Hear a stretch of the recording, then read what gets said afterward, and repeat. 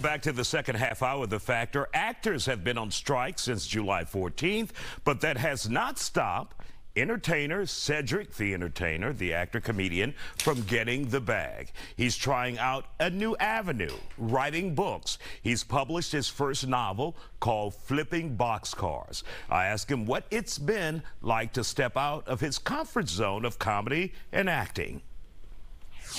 So when it comes to getting back out, meeting many of the people of your fans and performing live like you're doing at Rock House, how important is that for you?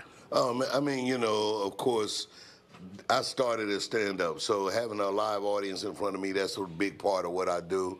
Of course, you know, I've had the blessing to be able to do television and film, and these things kind of take, you know, they take place in a vacuum or a box, you know, if you will, where you're just creating all the content and going. But, you know, the opportunity to be able to, man, to touch people, you know, kiss babies, as they say, all that is great, man. And so it's important. I'm on a totally different mission because I wrote a book. So this is my, you know, first time as a novelist being able really to get out, explain what I wanted to do and why I did it. And of course, trying to get people, you know, to go and buy the book and just let them know I got a whole nother side of me, and, you know, and of course, encourage them to do the same.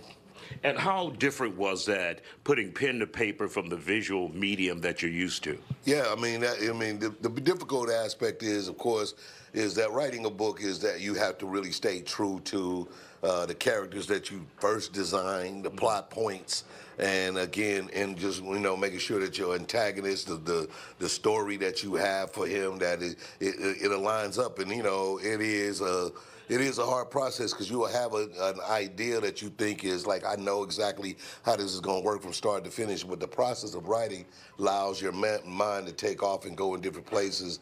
And so then you got to stay on track, man, and you have to learn to do that. And of course, you can trap yourself in some corners, and you got to learn how to back out of them and then keep the story alive. And all that is the puzzle that you're putting together when you're doing a book, especially a novel, rather. Did you reach out to any other novelists, any other writers to get any directions, or you just hit the ground running?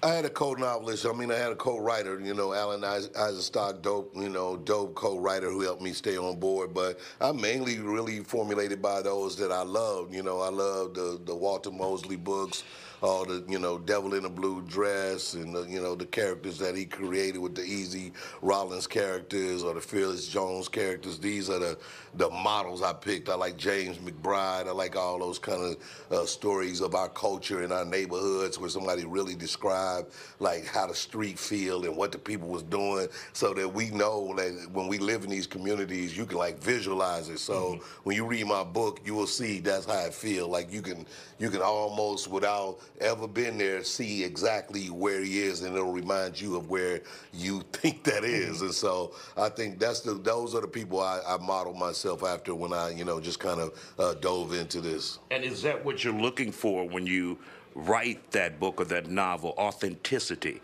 where the reader can be taken there on a journey? Yeah, for me, I mean, you know, in this situation, I do that like I do my comedy. I try to tell comedy from a perspective it's really like observational from the community that we live in. You know, if I'm telling the joke about my cousins that you don't understand, and he talking about it, boy, you look like your daddy. Boy, you don't look like you leave right there, you know, and he got the cigarette hanging out his mouth. Like, you can picture all of that, right? And so that's kind of the same way I did the book. I just took these moments and then brought them alive. And of course, the neighborhood has been renewed. Yeah, man. But you're dealing with this strike, which could be close to an end in L.A. How has that impacted you, and are you glad to see it over? Yeah, well, I'm definitely glad that... On the verge of being over. Yeah, well, I'm definitely glad that there seems to be some, you know, real leeway into this thing being over. You know, like it seems like it's going to happen. There's so many people that get affected by these jobs. I mean, at the top of the food chain, you know, you can survive these moments. But again, I probably hire 150 people to do the neighborhood. So it's people that do all kinds of jobs that's out here like really struggling. And so, you know, you look for the opportunity to get back to work, you know. And so, including a lot of the writers, some of the writers on my show were young comedians that I brought up. And I put them on the show as writers, and this is one of their first jobs that get them the kind of money they can buy houses and do all kinds of things. And so when the money stopped, they like, damn, say it, you know, like this. And I'm like, yeah, that's crazy, though. Yeah, they got holler at me when it's like, don't call me now, no.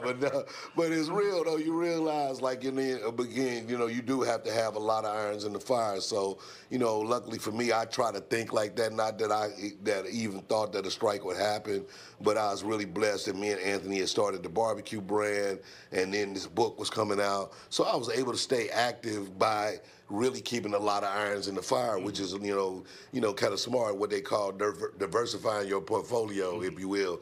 And so the TV show was one thing, but the opportunities that I use my career, my charisma, and my opportunities to do other things. And so I try to teach that to the guys too. So that's what a lot of this is about. This whole book run is just being an example to some, you know, comedians that's coming up to let you know you don't have to just be a stand-up. You can do a number of things, man.